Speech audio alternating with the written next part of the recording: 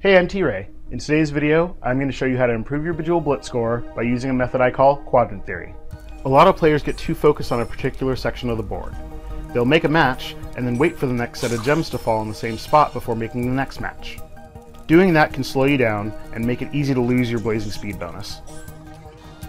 With Quadrant Theory, the idea is to divide the board into 4 distinct sections, like this, and then treat each quadrant as a separate piece of the game board. This will help you find matches quicker and keep you from getting too focused on a particular area of the game board. When you start practicing, turn off all your boosts and don't use any rare gems. That way you're not losing any coins. As soon as you click go, look for a match in the bottom 2 quadrants of the game board. Don't wait for the gems to finish their swap. As soon as you've made your move, start looking at a different section of the board. Keep moving between the quadrants as you make your matches, and don't slow down. Over time, you'll find yourself playing the game faster, and you won't be wasting time between matches. Try playing as many practice games as you like, and track your score. As you play more, your score should improve, and you can gain some coins just by playing.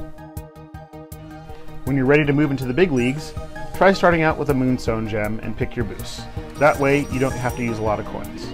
At the start of a Moonstone game, you should be able to at least detonate 1 star gem in the lower quadrants. When the game pauses to show the star gem explosion, it gives you a few seconds to look around for another match. If you keep practicing with Quadrant Theory, you'll find your scores improve over time, and you'll make it into the blazing speed bonus a whole lot easier. For more tips and tricks on Bejeweled Blitz, please click the subscribe button. I'm T-Ray, thanks for watching, and keep blitzing.